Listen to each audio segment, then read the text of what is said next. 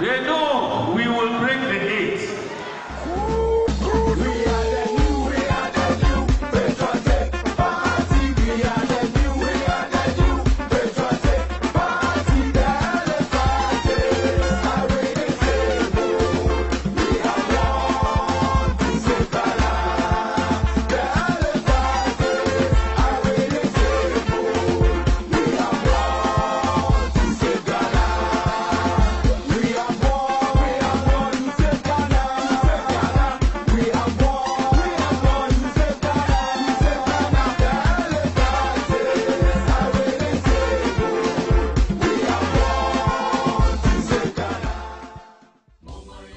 Mumuni Bawumia returned to active politics in the Fourth Republic as chairman of the Council of State, a position he held when JJ was president. Thus, Mumuni Bawumia shared political space with the NDC, JJ Rawlings and Mrs. Rawlings. How do we interpret this? Supporters of Dr. Bawumia say given the senior Bawumia's huge image in the north, associated with his deep service to the CPP and the NDC, Dr. Bawumia is the best candidate to draw votes from the Nkrumahist and the NDC people who trusted his father's politics. And will there be people in the north who like Mumuni Bawumia's politics? Oh yes, there will be many. But the story doesn't end there. A very basic assessment of parliamentary figures from the northern region since 2008 will show that the MPP have moved from closing the gap on the NDC in the north to actually overtaking the NDC with the total number of seats from the three northern regions. Unbelievable, but here are the details.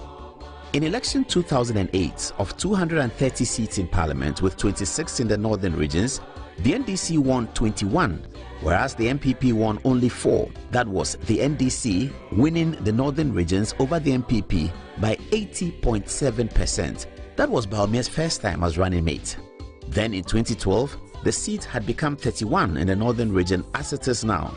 NDC got 20, MPP got 10, an independent candidate got 1. That was NDC winning by 64.5%. Then in 2016, when the MPP won a landslide victory, results were as follows. Out of 31 seats, NDC won 18, NPP won 13. That was NDC winning by 58.0%. Then comes the big one, 2020, and the MPP goes ahead of the NDC by gaining the lead in the three northern regions over the same 31 seats as follows. Northern region, NDC wins 9 seats, NPP wins 9 seats. Savannah region, NDC wins 4 seats, NPP win 3 seats. Northeast region, NDC win 2 seats, MPP win 4 seats. Altogether, now in the three northern regions, the New Patriotic Party is in a commanding lead. They have 16 seats and the NDC have 15 seats, coming from the NDC's lead of 80% in 2008. That means after 4 election cycles since Dr. Bawumia became vice president on the MPP ticket, he has drawn down the NDC's leadership of 80% in the north to now lead the NDC. This is phenomenal. Can one also say that in the same election cycle process, John Mahama has led the NDC to whittle down its 80% lead in the north to now be behind the MPP? Well, the jury is out on that one. Some may also say that there is no scientific correlation to the MPP's success in the north and the work of Dr. Bawumia. Well, that may be true, but they must show how else the MPP has been able to beat the NDC in the north, especially in 2020's election, because in that election, the NPP were losing parliamentary seats all across the country, but in the north, they were gaining. In fact, it stands to reason that if the MPP had not done so well in the north in the 2020 elections, today the NDC may have had majority in parliament. So Dr. Bawumia's strength in turning around the north is obvious. They say that is why the NDC is afraid of him.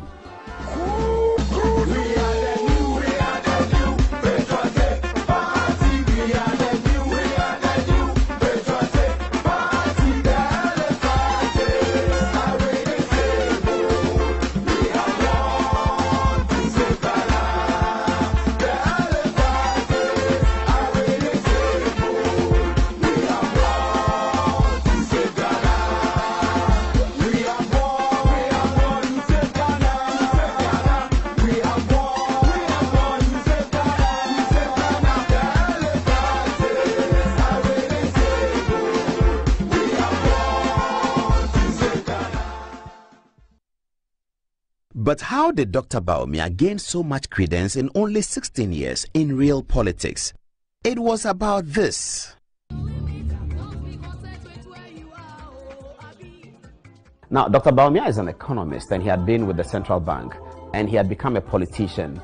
Between 2008 and 2012, he had introduced a kind of new narrative to the Ghanaian political discourse, and this was about heavy reliance on data. Dr. Bawumia had been doing a lot of political talk with data, and that was very new to the Ghanaian people. Historically, politicians do not rely a lot on data. They rely on personality, advocacy, etc., etc. But here was a great advocate, Dr. Mahmoud Bawumia, who had also introduced this data matter that a lot of the youth were jumping onto. So he had achieved sufficient believability among Ghanaians with his excessive reliance on data. When it was said that he was going to be the key witness for the petitioners, it raised the stakes of this case, and so the case was actually getting bigger. And this was the election petition. This event turned out to show Bawumia as famously competent, very articulate, a fighter for what he believes in, a respectful and very confident young man. By the time the petition was over, almost every young person in Ghana wanted their son to be like Bawumia. Indeed, Dr. Bawumia got the election petition right. Let us put down my analysis and show me one repeated polling station in my analysis. If you are afraid of the truth, then of course you will hide behind these exhibit numbers. Dr. Bawumia, I'm sorry.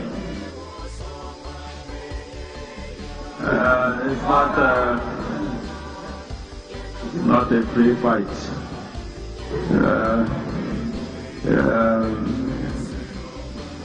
Just state your answer to it without any bukum blows. Yeah, but my lord, with the greatest respect, I do not think we can treat this lightly. After the election petition, it became obvious that Dr. Mahamudu Bawumia would be the key spokesperson for the NPP for the 2016 campaign. And whoa, did he not? So, tell him I came to his hometown and he should answer the 170 questions. They have mismanaged this country and their incompetence and corruption has resulted in wahala for everybody. So I'm asking all of you to rise up and let's change this country together. We are going to transform this country and all of us are going to benefit, and the future is for the youth of this country. Thank you very much. God bless you.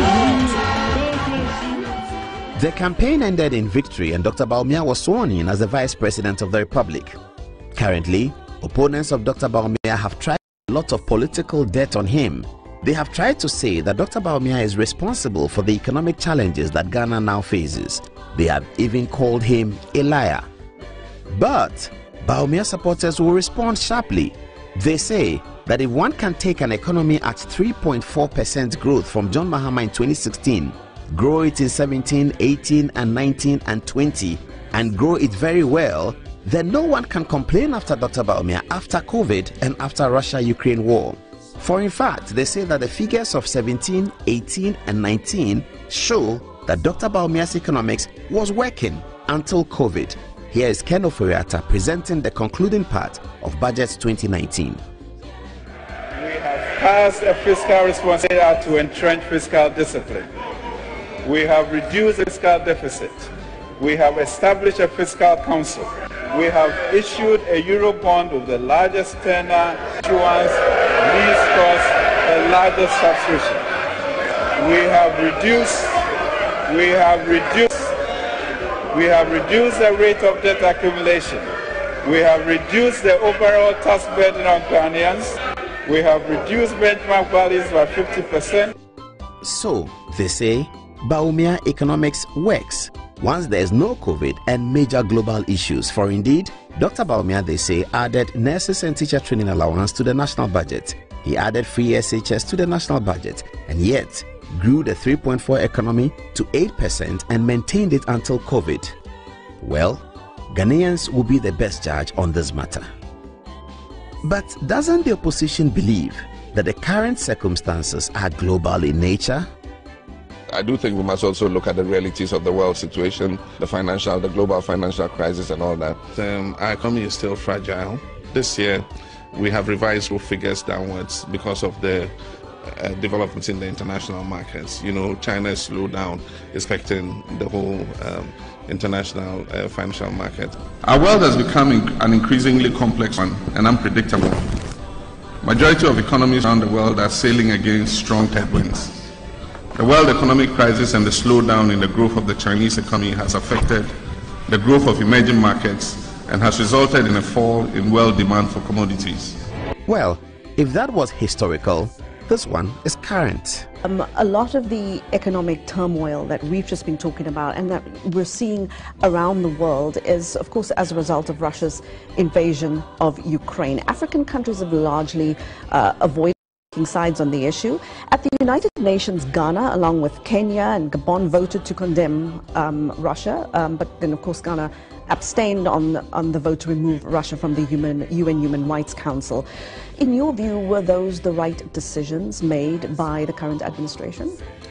I think that it's a period of adversity for the whole world because it's triggering a kind of global recession as a result of the tensions that have been created. But at the same time, it must create some opportunities for Africa. Oh yes, but when it's time for politics, it's time for politics. For emphasis, the biggest blame for the current tragic situation in which we find ourselves lies with the very people charged with managing the country and not with the pandemic, not with any war in any country, as has been unprofessionally posited. And Ghana has been treated as an experimental playground or a family here. And I regret to say this was all avoidable. Now the internal MPP contest is here. Dr. Bawumia could win. At least he leads in the polls. To do so, he must win two contexts clearly. First, the superdelegates, and next, the main context, in which he must win an outright 50% plus one, or else the contest will go into a second round. His supporters say that they are working for a united 70% of votes to further unite the party. Dr. Bawumia may have key party people supporting him, but what fascinates many of his supporters is the real political capabilities of his wife, Hajia Samira Bawumia. Do you remember this? Yes, the youth of this country, we are saying to the NDC that we see you all right. You want us to see you? We see you, but we see incompetence. We see you, but we see corruption. We see you, but we see mismanagement. We see you, but we see bad governance. We see you, but we want change. We see you, but we want Ghana to move forward. That is why I have decided, and all the youth of this country, and all the well-meaning people of this country are saying, we need an incorruptible leader. We need a competent leader. Well, if the MPP elects Dr. Bawumia, there sure will be more of Samira and the Samira vibe. Good luck to the Vice President and all the other candidates. May they remember to have a clean campaign. As someone said, John Mahama is the only opponent they have, and they must be wise about that. Until then, good luck.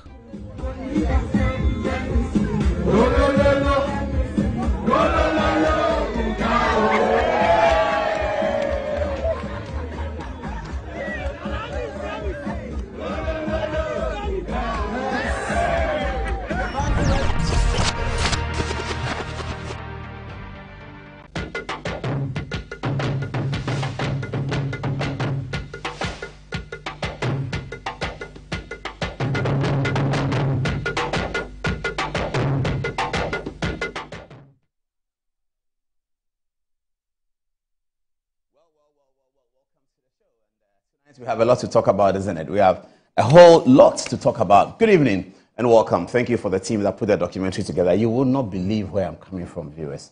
Wow. All right.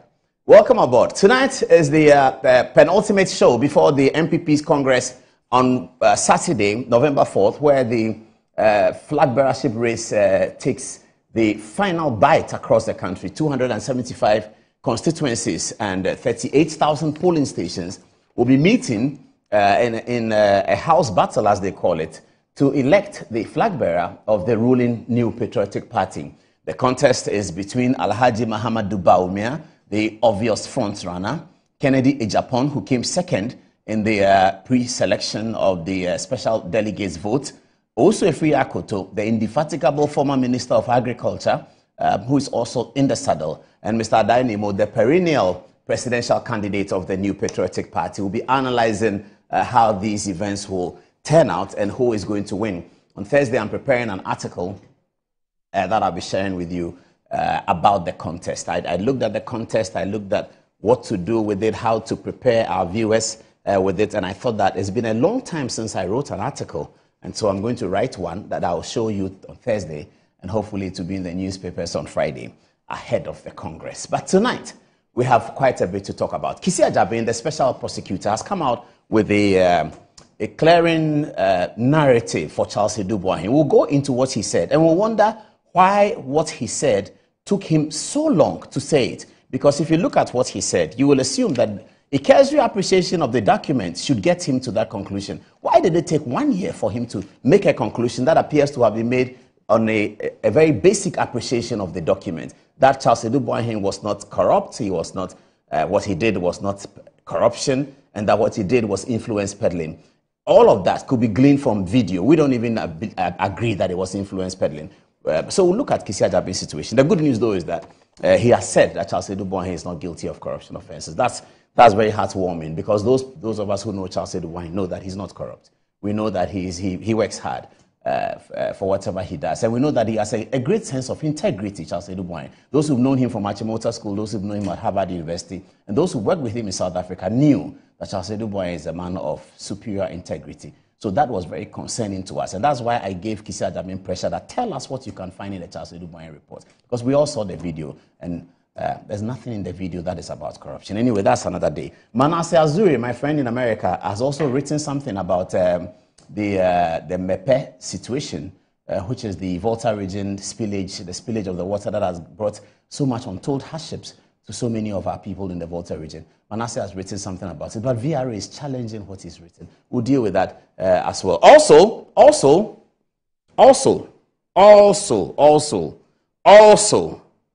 well, they are coming to the studio on Thursday, not today. They're coming to the studio. The guys are tired, aren't they? Ofori Sapon is the president of the Alumni Association, and he's going to have dinners with them, lunches with them. So they will do all that. And on Thursday, they'll come here and they'll tell us the story. I'm sure some of the story you've already heard. But you know the way we're going to do the interview on Thursday will be different. We're also aiming to have a very senior NPP politician in the studio on Thursday to walk us through the preparations of the Congress, etc., and also give us a historical perspective of NPP Congress. So all of that is coming up. Now, though, I got to head onto the touchscreen. And I need to carry this for inspiration. Because this is let me take my phone, viewers. Sorry, I grab my phone. Because I know that my viewers, who are also my producers, will be sending me text messages about what I'm doing right and what I'm doing wrong. And I completely love it. All right. Oh, that dear, we are proud of you. You'll be hearing a bit more of that. But, I mean, if Precisely didn't win this thing on Monday, I would have had a very, very terrible... I already had a terrible weekend. And I was waiting on Monday to see how Presec fares. Hi, John Domelo, by the way. Good evening. And then I was so delighted. Everyone was calling me about what had happened, and I was so excited. That took away my misery of the weekend. How did I get the misery of the weekend? Okay, so I'll take you to the phone. Monday, was it Monday? I think Monday is when I called Kweku, my producer, lead producer, and told him that I may be traveling on Thursday. Why did I say that? Because Monday I got a text. Now, these guys want me to talk about the text, but they don't want me to mention their names. Otherwise, they're going to be in trouble with their friends. So I have two very good friends. One of them is an old boy of St. Peter's, and the other one is an old boy of St. Augustine's. But we were all Catholics, so they went to the Saint, and I went to the Presbyterian school. It turned out that I went to a better school, though. Thank you, Presbyterian Church, for taking me a Catholic and making me what I am today. So they are still very good friends. So both of them live abroad, and both of them are engineers. So those of you who are in St. Peter's, you know your 93-year group. You know my friend in your group, the engineer. And St. Augustine's too, I think St. Augustine's 92-year group. My friend, he's also an engineer, by the way. He's a geodetic engineer. So one of them sent me a text, and he's here. He said, Adam, how be? You go like watch the match? And I said, oh yeah, of course. He said, okay, so how you go do one? You get program Thursday? Then I said, yes, I have a program on Thursday. They said, okay, so how you go do? I said, no, I can come. Then another test came. Okay, send your passport. And I do this with them all the time. So I told them, but you have my passport already. Then they sent a hash text. Charlie, you won't come or you don't want to come. You go send your passport or you don't go send them. I said, okay, it's okay. So I sent the passport. And then they sent me my ticket. And what is it about? They are asking me to, they both live in Manchester. So they're asking me to come and watch the game in Manchester. I was delighted. So that happened on Monday. So I told my producer that Thursday we have to plan the way we do the program because I might be going away soon after the program. And I need to, the thing we do, start the program and then et cetera, et cetera. And so we did that. Now, I was excited going. It turned out to be a miserable situation. First, I filmed this for my phone. The VAR, okay, I'll show you the video. The video that I got from my phone at the Old Trafford. It was a total disaster. Manchester United, have a look at the video. Have a look at the video. This is the VAR video.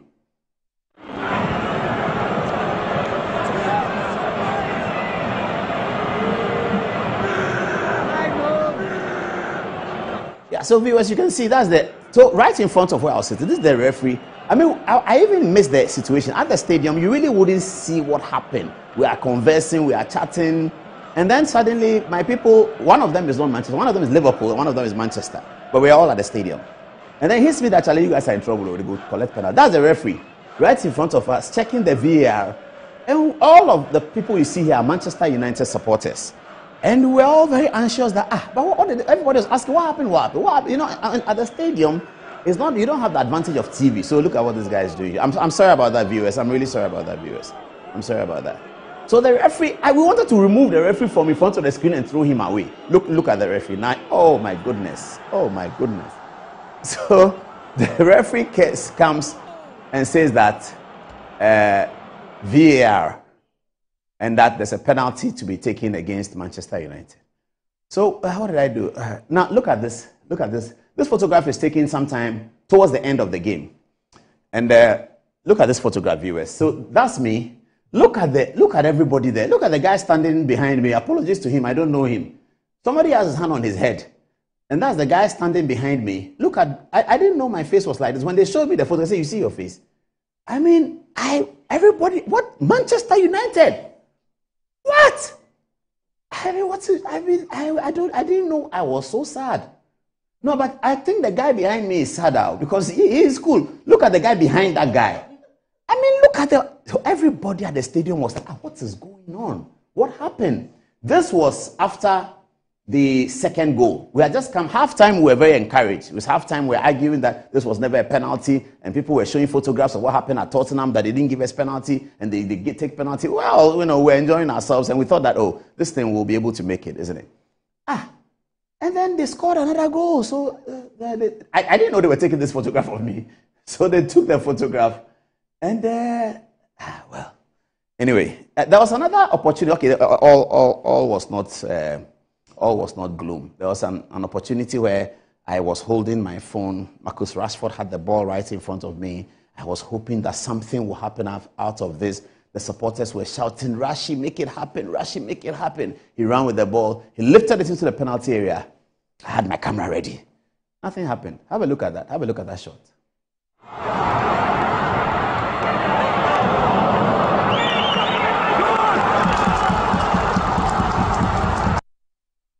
Play it again. Let me show the people my football filming skills. So Marcus, okay, they'll play it again. So they had yeah, that is it. That's Marcus Rashford on the ball, right in front of us. And they were shouting, Rashi, make it happen. He swung the ball in, and no. It didn't happen. But then, I have to say, I was compelled, that's Marcus Rashford again. Yeah.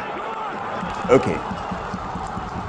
And it's okay, let's come back to the studio. We have political stories to do, and we have Presec to celebrate. I'm a football fan, so then after the second goal, I decided, okay, let me watch the game. Holland is a great player. In the first half, he had a similar header to how he scored the second goal. And the goalkeeper, Onana, who had a great day, I should say, in spite of the 3-0 defeat, Onana had a great day. Because it could have been 8 if not for Onana. And Onana saved it. And Haaland then scored the second goal. When he scored the second goal, I tried to capture the celebration of Manchester City, just so that people who don't like Manchester United can also get something. But Haaland, I mean, going out of the stadium as a football fan, you'll be happy that you've seen a great footballer. Haaland is a great footballer. I think Bruno Fernandes is not bad as well. I was watching him away from the camera, and I looked at the way he was trying to organize his people, and his talking ability, his leadership skills, I think was great. The team, the Manchester United team was really missing Casemiro, and we're missing a midfielder who can hold the ball. Halftime, I think it was a mistake for Erik ten Hag to take out Amrabat. That's the problem. If he took him out and brought in Mason Mount hasn't got a much defensive orientation. And you're playing Manchester City, and Gundogan is in the midfield. Jack Grealish is there. They are all very good ball players. I'm not sure why he took out. As soon as he took the guy out, everything collapsed. He really shouldn't have taken the guy out. I think that we all had that conversation in the stadium. Here's Manchester City's video celebrating their second goal, scored by the great player, Haaland.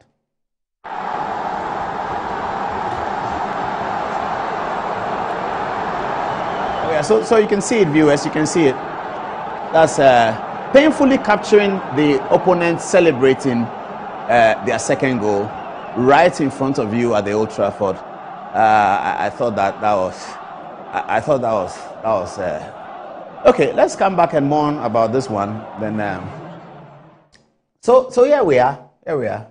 At the end of the day, okay. Now they don't want me to mention their names because their friends will say that they got me to Old Trafford and didn't get them to Old Trafford. So you know who you are, Pesco, St. Augustine's.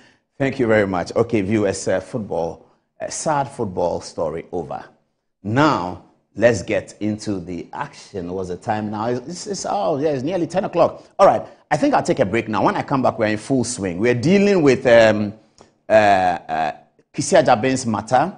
We're talking about Manasseh Azuri and everything that's he. We'll read the article, and then I'll share with you, viewers. I'll share with you some of those things. And then also, I was the third one tonight. She remind me, there's a third topic. Yeah, there's Presec. Okay, great. So there's Presec will be celebrating at the end. We have a special montage designed for your consumption. We're starting with Kisia Jaben, and then we're going after Manasseh Azuri as well. Thank you, Presec, for making my Monday better to clean up the weekend. I'm going to wear this when the Presec time comes. Great, great, great. Tonight, when we talk about Presec, I'll be talking about those who laid the foundation for all of these things to happen. You know, human beings matter. And I always come back to Charles Reko-Brobe, who said when he was running for president, his motto was growing people for Ghana's development. Human beings matter. And human beings are different. Human beings have potential. What you see at Presec is something that seeds that have been sown by certain people. And tonight I would like to recognize those people for the generations of boys that have passed through the school, the kinds of things they instilled in them. If they had been doing science and maths quiz from 1981, Presec would have won it by 30 times by now. Because here was a situation where you get into the school, biology was compulsory. Whether you're an art student or science student, biology was compulsory. The orientation that they gave the Presec generations of students from the 1970s to the 1980s to the 1990s is what is producing what you are seeing. I agree with the global president of the alumni, Ernesto Foyi-Sapon, that we are going to win this 10 times to make a statement. Not just a statement about a great school, but we're going to make a statement about possibilities. Things are possible. We have to begin to think possibilities. And when we get that orientation with a lot of young people thinking possibilities, our country will be possible. That's the story of the Presec situation. That's the story of the Presec success. Well, tonight I'll politicize, I'll talk about break the AIDS, 888, all of that. But the real moral of the story is that when we put our minds to something, wherever we are, and we ignore our disadvantages, and we see advantage in our disadvantages. The Bible says all things work together for good for them that trust in the Lord. So there may be disadvantages. There may be narratives that are not great. But if we look at those narratives and then we take the positives out of it, we can win the science quiz 8 times like Presec has done. After the break, we are going on the highway on Good Evening Ghana. It's going to be full speed. Good evening. Welcome to the show.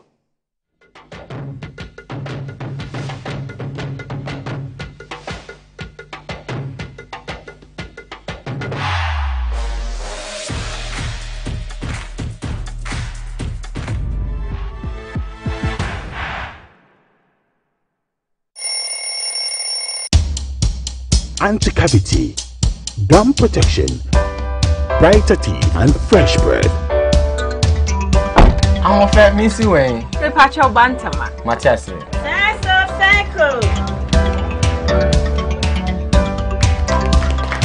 It's her smile. The fresh breath. Me, Judy said we used to Cal 360 toothpaste. Send me kind. Cal 360 toothpaste. That's Kia. Cal 360 toothpaste. It's a gum protector. Onim Jom Kasan. Kile Hossein. Cal 360 did the way. It's cool mint. Gives me fresh breath and your confidence booster. And you will see so feeling when you Cal 360 toothpaste. Happy smile. Cal 360 toothpaste, anti-cavity, gum protection, brighter teeth, and fresh breath. Cal, happy smile. This advert is FDA approved. Good afternoon, Mr. Ambedu. Good afternoon, Mr. Asari. How is business doing? My business is collapsing. Why is your business collapsing? I sold my products and services to my clients on credit, and my debtors are not paying their debts. Have you heard of Rosic Consult Limited, a debt recovery company operating in all the 16 regions of Ghana? Not at all. Mr. Ambedu, all you need to do is to contact them on their customer service line. I recommend Rosic Consult Limited, a debt recovery company to financial institutions, businessmen and businesswomen, other companies, and also individuals. Rosic Consult has 98.4% debt recovery rate. We have professional debt recovery managers. You are assured of swift debt recovery. No recovery, no commission. For Rosic Consult Limited, no more write-offs. And we pre-finance the recovery ourselves. Enjoy the fruits of your labor, they say. But as humans, aging and physical infirmity stands our way of enjoying our mansions and homes. It often becomes challenging, if not impossible, to use our stairways day in, day out. With portable American pneumatic vacuum elevators, PVs, you are assured of unlimited enjoyment of your mansions and homes. It's a self-supported elevator for vertical movement of humans and goods at homes and offices. The original comes in 3 custom-made models with wheelchair accessibility. Call it luxury, but it's a necessary imperative for vertical mobility. Do not let aging or infirmity limit you. Get one for your easy vertical mobility at home. It's affordable and can be installed in just 3 days without modification to your existing building. It's however easier to incorporate it at the construction stage. We also have traditional Fuji elevators and escalators for your high-rise buildings and malls. Visit Lifts and Elevators Company Limited at Sakumono for your elevators nationwide. For free consultation to call or WhatsApp us on 0200-535-515. Lifts and Elevators, the elevator people. Betway is your gateway to a theme park full of gaming excitement. A whirlpool of wonder where your favorite games come to life. Where you can take to the skies with max payouts that reach into the millions. All in the palm of your hand. Visit betway.com.gh. Terms and conditions apply. Betway is regulated by the Gaming Commission of Ghana. No under 18. Bet responsibly. Betway. Bet your way. For over 20 years of serving the world with herbal and alternative medicine, we've been successful in treating complicated medical conditions with a perfect combination of herbal and alternative methods of treatment, like homeopathy, naturopathy, reflexology, and many more. We deliver excellent and effective service to people from all walks of life through scientific and traditional means. We have a well-equipped laboratory with advanced diagnostic and treatment devices to help detect your illness, so we know the right medication to be given. At Amen Scientific Herbal and Alternative Medical Hospital, we are proud manufacturers of our own herbal medication. Our zeal and passion to save lives with our patients at heart and outstanding achievements since 1996 has won us several awards. That is why we say, go herbal, go Amen. We are located everywhere in all the regions. Amen Scientific Herbal and Alternative Medical Hospital. Allahu Shafi. God is Hey, give it to me! Hey, man! Go! One time!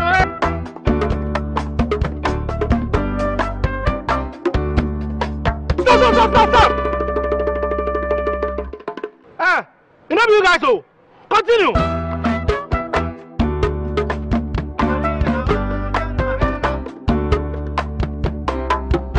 Prepare yourself to unleash even more moolah by staking from 1 Ghana cedi to 350 Ghana cedis.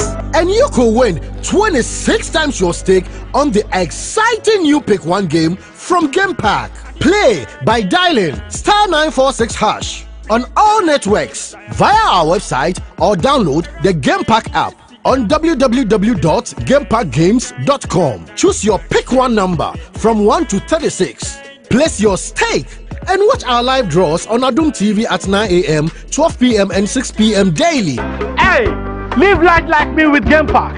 Game Park, more moolah, more power. This game is regulated by the National Lottery Authority, not for persons under 18. Play responsibly. My son, there's more blessing in giving than receiving. When you fear for you now, and couple the makers in Strano de The pneumatological abrasion of the Lord revealed unto me this night that me and my household should go out into the world and bless the world. Makers Electronics Company Limited. I'm up to 67% discount. Our selected appliances. This is what I call quintessential immaculatability. The Makers Electronics Company Limited. Ewo Taifa Burkina Highway. Amasama Zongo Junction. Edike Pharmacy Dining. Oyer Fateman Boga Junction. Ashaman Valco Flat. Kumasi. Ahinema Kokobin. Asafu Buachi Hospital Junction. Takwani. Kuma. Number 9 Market. Tell mom and dad about the Makers Blessing Attack program from 0552 222 253 and 0552 222 254. Terms and conditions apply.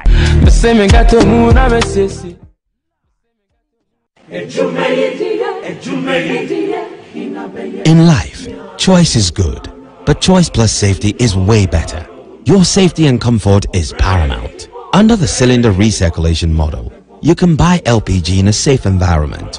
All cylinders are inspected and maintained to the best safety standards, so your safety is assured.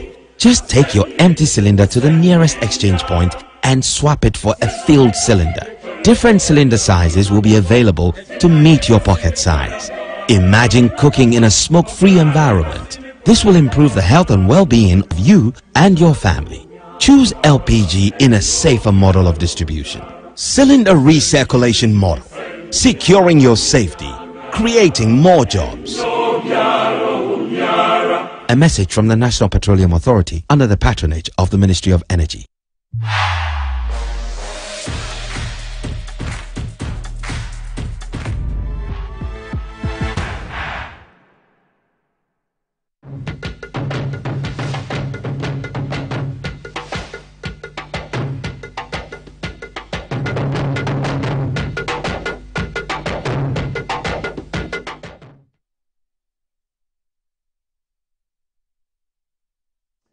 All right, hi. Do you have text messages already? Okay, let's see what you got, and then we can go on the firing track. Good evening again, welcome. So let's start with Fatih then. Yeah. Okay, Fatih, what do you have? Okay, so I have messages on the documentary you made on Dr. Mahmoud Bawumia. And this is coming from Dashtin Conan. He says, John Dramani Mahama thinks Ghanaians living in Ghana are illiterate. So he decides to say the truth outside and lies when he's at home. Coming from Gumzoyo, he says, good evening, Paul. Keep doing your best for Mother Ghana. Marigaswa, incoming leader of our great NPP and president to be sworn into office coming 2025. Dr. Mahmoud Bawumia. Coming from Nash Ghana, he says, the chosen one, best to lead is Bawumia. Breaking the 8 is possible. Coming from Ali Elijah, he says, Dr. Mahmoud Bawumia is winning. We shall take another seat from Salaga South in 2024, inshallah. Coming from Wilberforce, Kobina, he says, Kennedy Japan says the increase in the NPP seat in North cannot be credited to Dr. Bawumia because he made a lot of donations to almost every constituency up to the north. And lastly, coming from Nana Okatache, says, every well-meaning patriot must vote for the great doctor. He is the best choice for Ghana after Nanado. Antoinette. So here are a few things people had to say about the campaign by Haja Samira. Safia Nufambali says, Haja Samira is the Hillary Clinton of Ghana. May Allah bless you, mommy. Next First Lady of the Republic of Ghana come 2024.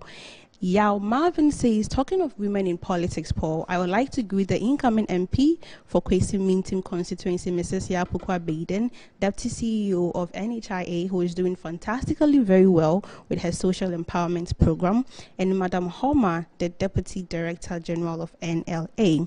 Now, back to the content of the documentary we showed earlier. People are really showing admiration to Paul. Joe Elam is no exception. He says, wow, best political talk show ever. Good job, Paul. Prince Ember says, spending time with you is like taking the Holy Communion. I would never miss it for anything. Dennis Boachi says, but I don't think with Dr. Bawumia, NPP can break the 8 because the youth are saying that no can, no vote, and knowing very well that the youth constitutes about 65% of the eligible voters, I do not think Dr. Bawumia will make the cut. Elam Kwame Phillips says, Kennedy Japan has helped to make this race a tough race, I must admit. But we all know that he is not going to win the flag bearer position. It is Dr. Bawumia's time to lead the NPP to victory. Odeneho Ajiman says, Paul, please, I need you to train me. You are super extraordinary. And lastly, Stephen Tufor says, if you want the NPP to break the 8, press 1. If you want NPP to go to opposition, then press 2. The choice is on the thumb. Angelo. Well, we have from Master Planner watching us from Kentampo. He says, the candidate that the NDC fear most is Dr. Bawumia. They can't sleep because of Dr. Bawumia. The NPP delegates, if you want to break the 8, then let's vote for him massively.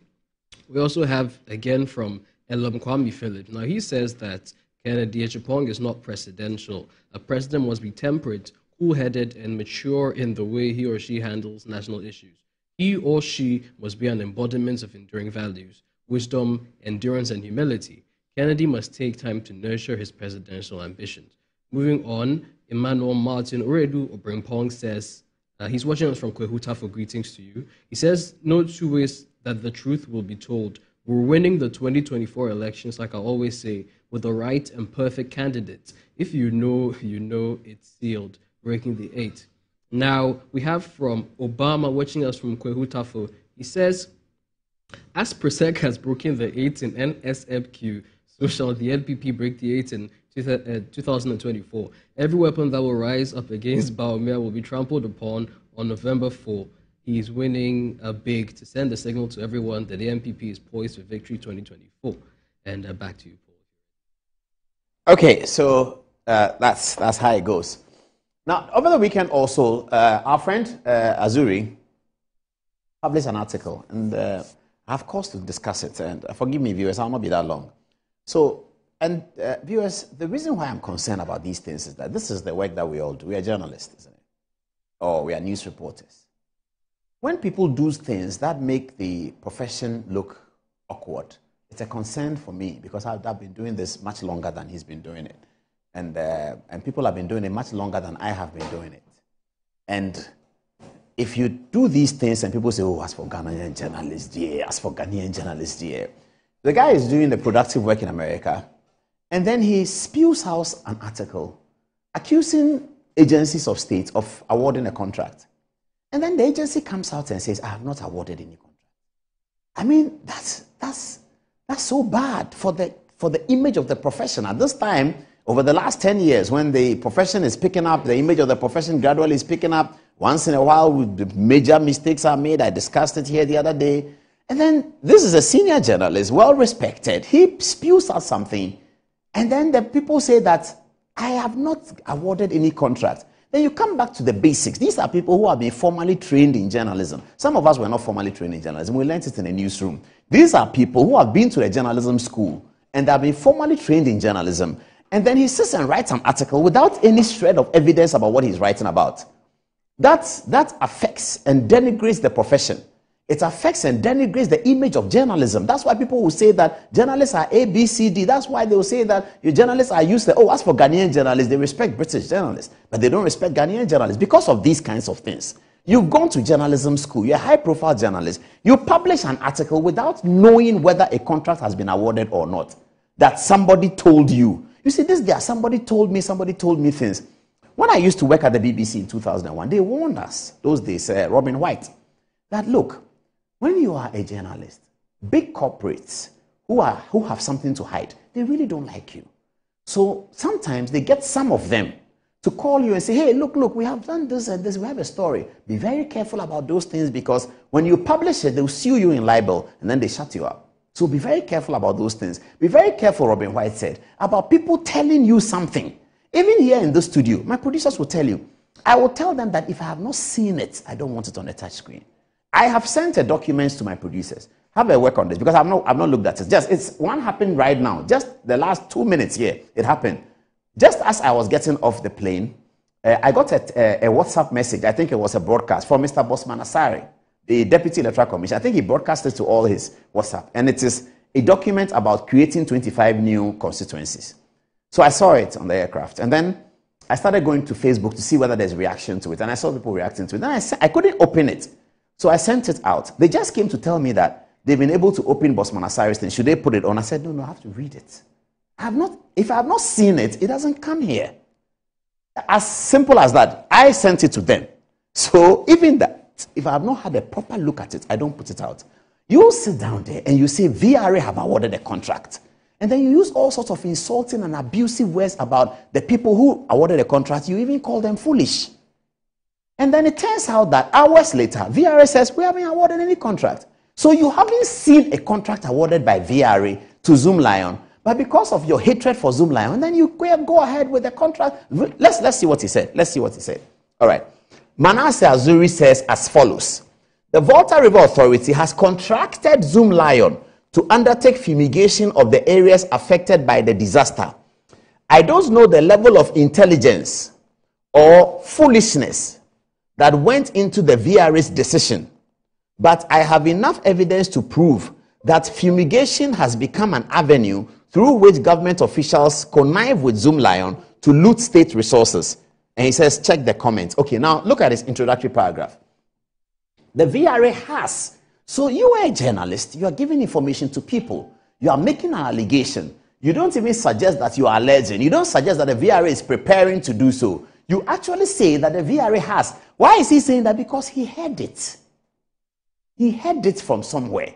And because he heard it from somewhere, and because he has a hatred for Zoomlion for whatever reason, I don't know. Zoomlion is far older than him, but he just hates the man for some reason. He was hoping, as he himself has told people, that when power changes, Zoomlion will go to jail.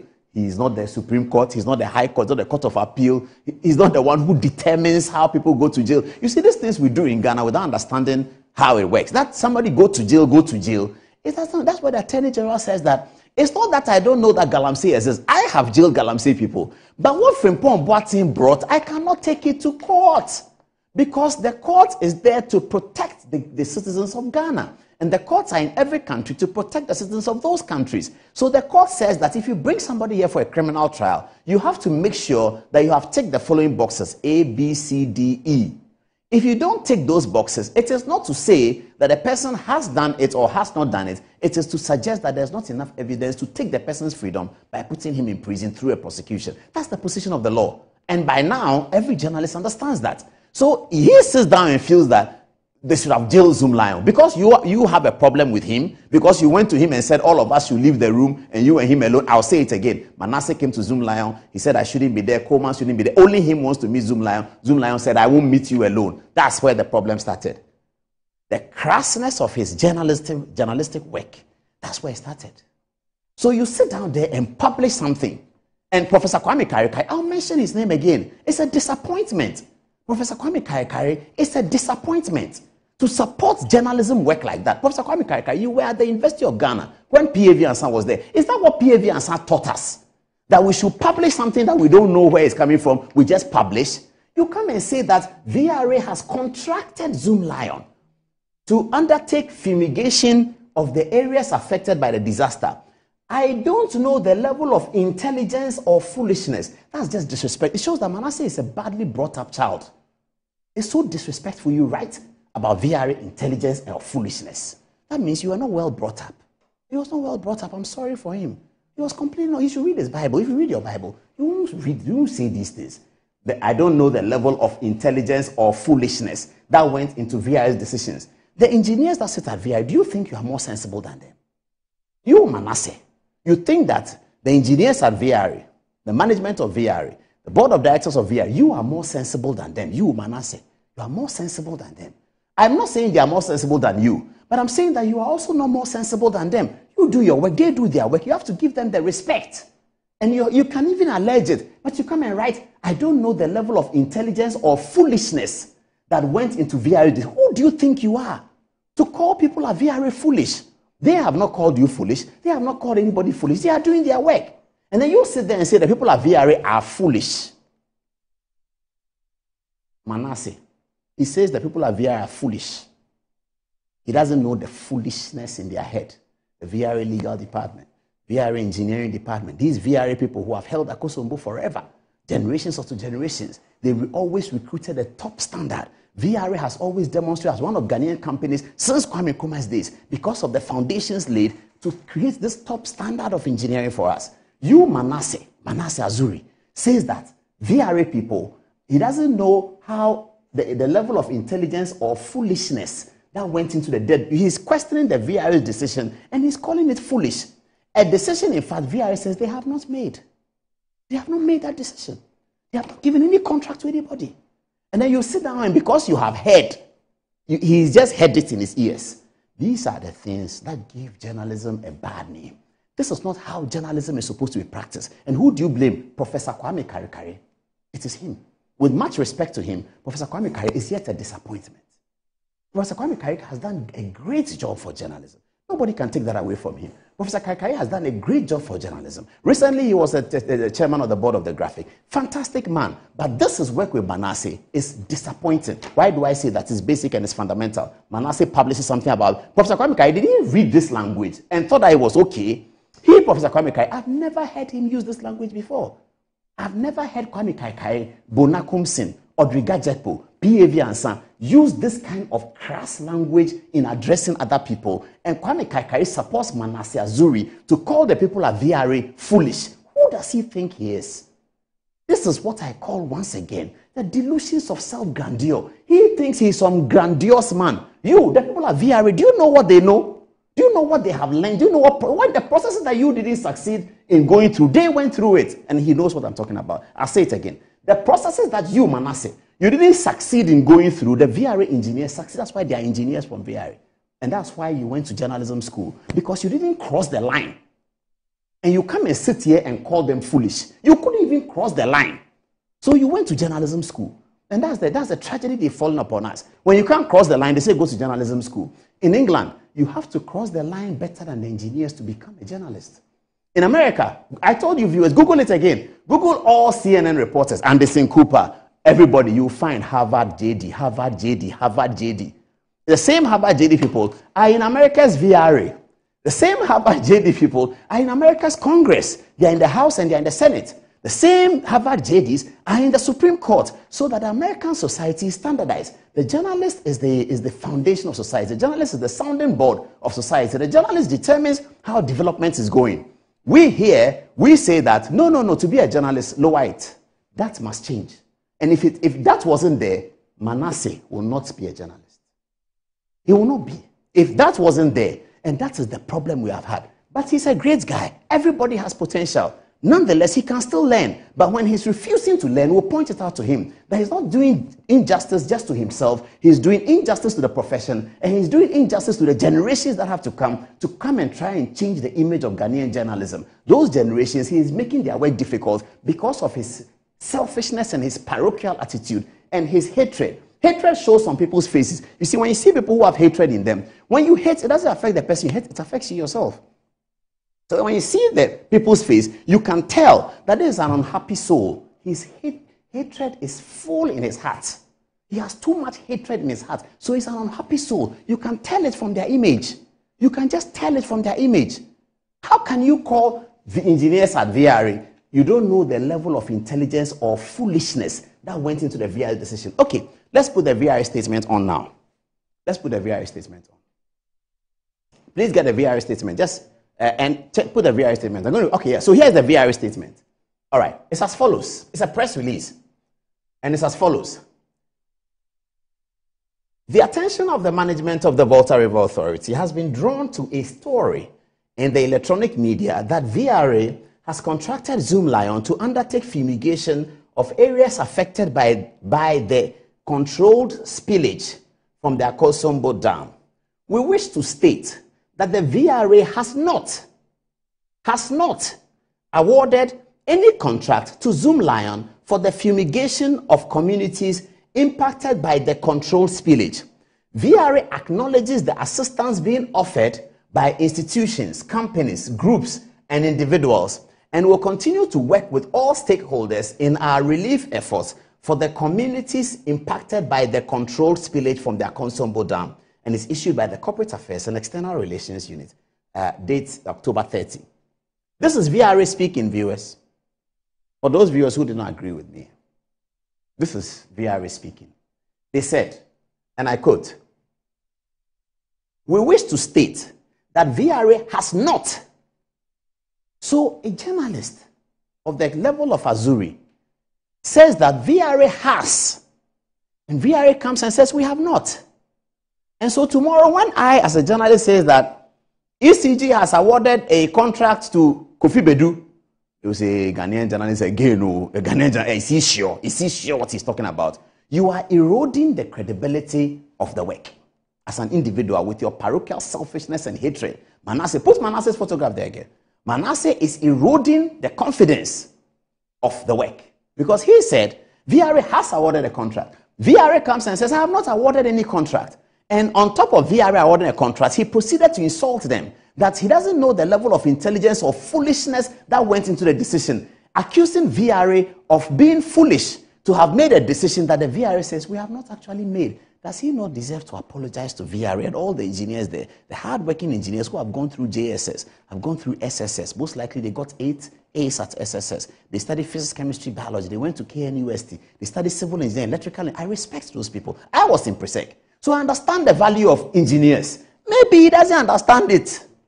Maybe if you know how engineers become engineers, you have to get A in maths, additional maths. You have to get A in physics. You have to get A in chemistry.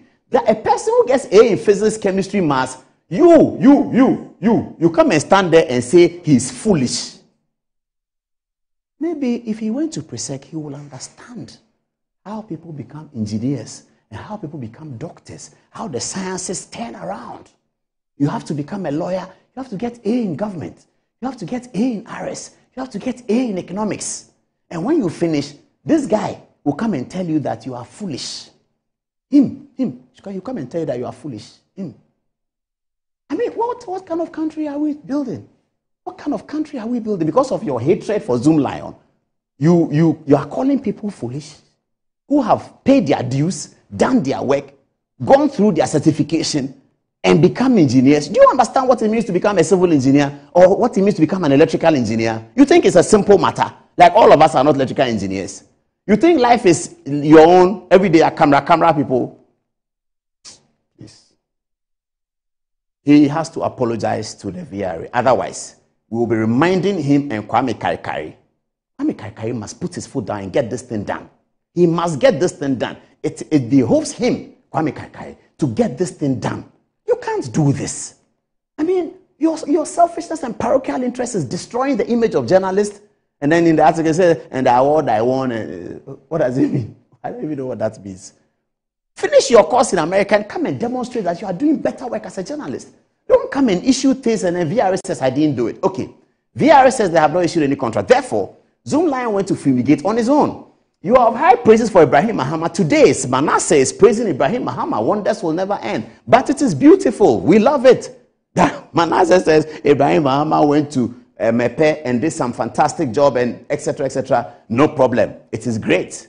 But the irony is there. We won't talk about it. Okay. Whilst you praise Ibrahim Mahama, whom many people praise, you, because of your hatred for Zoomlion, because you wanted to meet Zoomlion one-on-one many years ago, Zoomlion said, I will not meet you one-on-one. If I'll meet you, Paul Adomachi will be there. Robert Coleman will be there.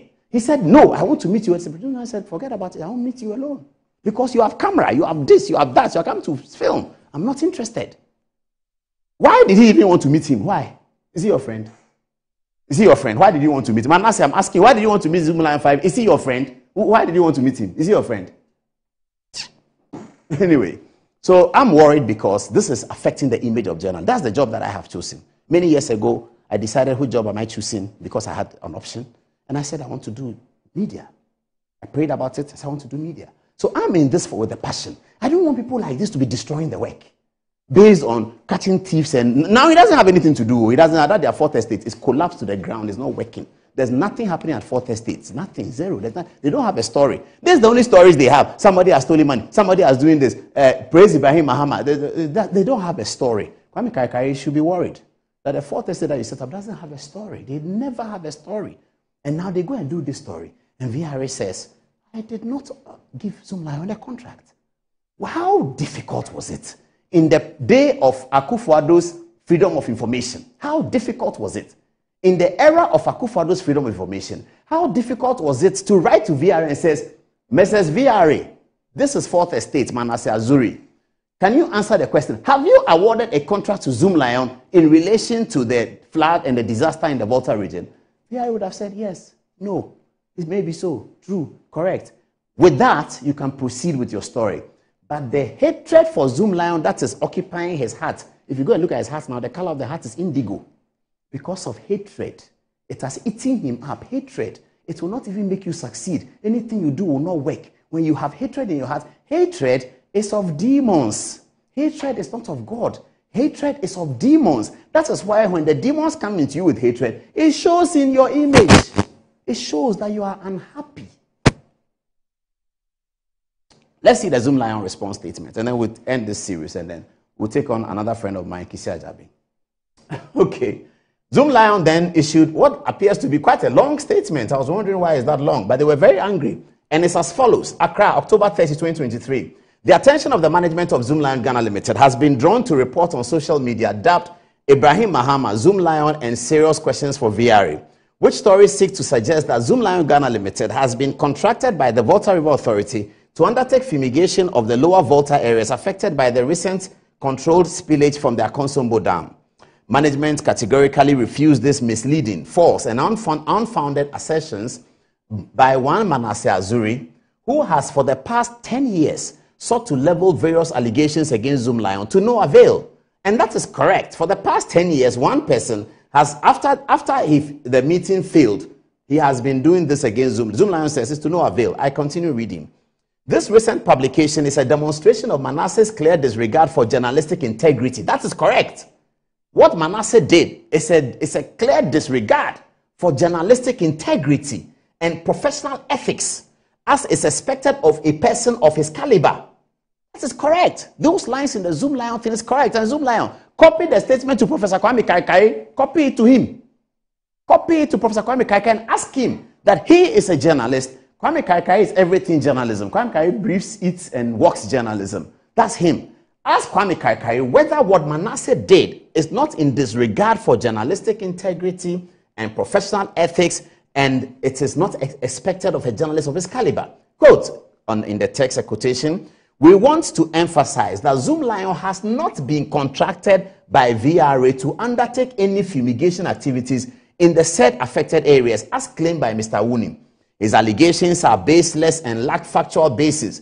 It is disheartening that in his pursuit of sensationalism and cheap popularity, Mr. Awuni has chosen to misrepresent the facts. On Monday, 23rd October 2023, Zoomlion Ghana Limited, by its executive and management, presented a number of relief items worth 500,000 cedis to the victims of the spillage. Additionally, a sister company, EcoZoil, also donated almost 500 life jackets to the media and rescue team supporting the situation on the ground. At the same time, at the same presentation event, the company, in addition to the items presented, announced its intention to also fumigate the areas once water had receded. It is therefore regrettable that Mr. Awuni has chosen to overlook these notable humanitarian efforts undertaken by Zoomlion and its sister companies in support of the flood victims, a gesture which was widely covered by various media outlets, yet Mr. Awuni chose to disregard these facts and propagate misleading information and peddle his unusual falsehood against one company that has been at the forefront of keeping Ghana clean, green, and healthy.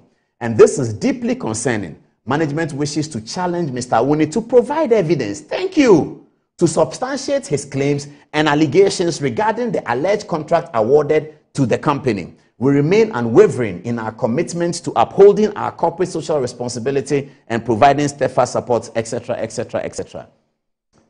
Our responsibility here will be to remind Manasseh, in the absence of a formal apology to VRA, to produce the document. We are going to remind him every week. Where is the contract that was signed between Zoomlion and VRA? He should produce it. He should write with Akufo-Addo has given him freedom of information. John Mahama didn't do it. President Kufuor didn't do it. Professor Mills didn't do it. Akufo-Addo did it.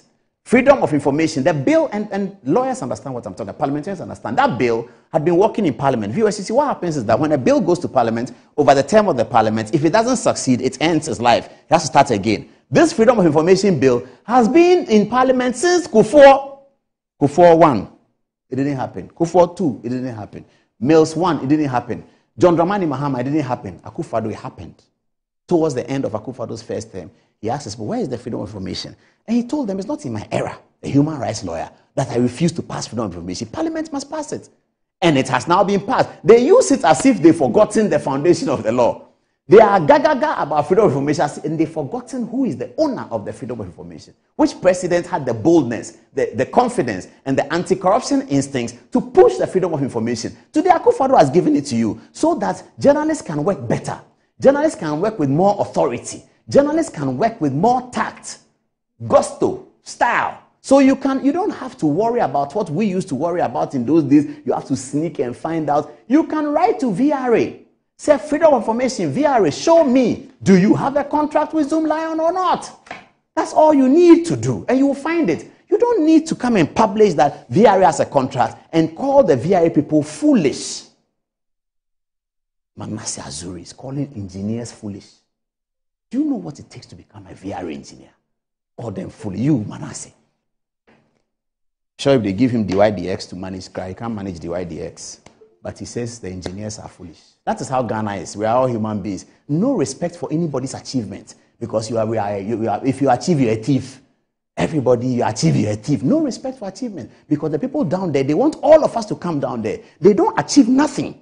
They just talk about people. They don't achieve anything. They just talk about people. The young people who are coming, they don't want that. And I interact with them a lot. In the next 10 years, you will see an outpouring of brilliant young Ghanaians who will understand that this is crass. This is not journalism. You can dislike Zoomlion, no problem. But if you want to make a case against Zoomlion, you have to have an effort, a document to do it, because you are public and you're going to put the thing out. If they bring an action in law against you right now, you will say they are harassing him. We are going to remind him. Whilst we talk about that, Oliver Vomaho, he said a few weeks that he has a video of Kandapa offering him 1 million. It's been 1 month now. Video hasn't come. If the video has Yamutu, he should tell us. He said that he has a video. We'll come to him later on. But this is a Manasseh story. We don't want to say too much. It's it's gone beyond 10:30 right now. So we'll just deal with it and continue. He said that means our next story. We have to celebrate Pre-Sec tonight. Let's see whether you have text messages on this one. Do you have text messages yet? Okay, I think, who's ready? Fatih? Okay, Fatih, let's take you now. Okay. This is coming from Dashtin Conan. He says, people like Manasseh only write gullible for attention when their journalism is sinking. Coming from Samuel Ofosuba, he says, bravo, Paul. If we have 4 of your type to sanitize the erroneous works of the journalism in our community, truth and integrity will prevail. Coming from Abubakar Sadiq Ijisu. He says, the likes of Manasseh does their work with no facts. I think they don't know the ethics of journalism. Coming from Isaac Owusu-Boateng, he says, Zoomlion should take him to court. At least he said a contract has been awarded to Zoomlion. He should come with this evidence. He has to learn to. And this is coming from Lord Fred Awuni. He says, some of the journalism in Ghana think they have sense than anyone in this country. How can you say someone's intellect is foolishness? What makes him think he's sensible either in the relation to what he's saying? If people attack you for this, you will see journalists are under attack in this country. GJM must teach its students manners and how to communicate or report their news. You guys are sometimes irritating and sparks the anger of some of us. We love your work, so you guys too must show respect in your submission. Thank you. And lastly, coming from Mashoud Yakubi says, what shows VRA is telling the truth? Antoinette. So here is a long read from Safiano Adams. Watching you live from Pusiga. Thanks for tuning in. Good evening, Paul and your crew. I think that as a country, we have allowed ourselves to be served with below-the-bar journalistic standards for far too long. What can enter a journalist to describe a big government agency like the VRA, which has vast experienced technocrats who are experts in their areas of field in such unfortunate and arrogant terms? But thankfully, we have the likes of you, Paul, and some other few calling out such characters and letting people know how poor they are in the field of journalism. Greetings to my incoming Pusika Zungu NP. Original Alhaji also says, but I heard that it was said by the VRA spokesperson on tape, even though there is no direct document. Franco Ewa also says that Azuri should apologize to the VRA. Baba Wahala, I'm just here to enjoy the fact findings, Apostle Paul. Guma Alex says, I think the little brains will always resort to insult instead of intellectual debate. Azuri should learn to be polite in his write-ups. Thank you, Paul, for speaking the truth to some of your colleagues who are not ready to learn. Lastly, Philip says, Paul, the problem with journalism today is that some of you pretend you know everything, and so you tend to pontificate on all kinds of issues without knowing jack about it. No evidence, just stringing words together. Manasseh has no analytical prowess. How are these guys senior journalists at all? And I repeat, how? And lastly, Don Kwesi Pedro says, some of these journalists feel so powerful and arrogant in this country. God help us. Angelo. We have from Elder Saki watching us from Kumasi. He says, good evening, Ghana, good evening, Paul, and good evening to the team. I can't wait to celebrate my 33rd wedding anniversary with Dr. Mahmoud Bawumia on Saturday, 4th November 2023. I think it means the two events will be concurrent. We also have... It looks like his. That's, hey, wow, we have to congratulate him, man. He's called Elder Saki. What, is he going to write a book about it? How's he going to help other people who are married to be married for 33 years? Congratulations to him. Real congratulations. What's his name? Elder Saki. Elder Saki. Yeah. Many, many congratulations to you, man. 33 years of marriage. Amazing. And we are delighted that you watch our show. Congrats, Elder Saki. Okay, go on, Mikhail. Yeah, so Desmond from Don Kokrom says, Paul, I think you're making this gentleman popular by showing his picture and spending precious time to talk about him. I know you have better things to teach us about. Let's ignore such people. So from Kaswa Republic, this message says, Paul, a statistician will say Manasseh's attitude towards journalism is statistically insignificant. Well, we trust your word on that. In fact, he must render an unqualified apology to the VRA. And Ahmed from Tamale says, zoom line on Dr. Xiao should drag him to court to curtail his perpetual blight. Oh, I'm not reading the rest of this. Anyway, back to you, Paul. All right, so we get on to the next story. Thank you very much, viewers, for staying with us. But, Mikhail, can you read some of the live presenter mentions we have? They help us pay our bills, you see, so we have to, and they want our viewers to hear about them. Okay, so read at least 3 of them. Sure. Yeah, so from our sponsors, firstly, Black Star Press Limited, and they say inside Black Star Press Limited, we grow businesses inside the inventive minds, evolving concepts, and the creative trends. Black Star Press Limited is the printing press you need now. Witness the beauty, diversity, and natural wonder with our works. Call us now on 0200-880000 for all your print works. Black Star Press Limited, a worldwide reputation for quality printing. We also have from our friends at Betway, and they say, Ayasoko.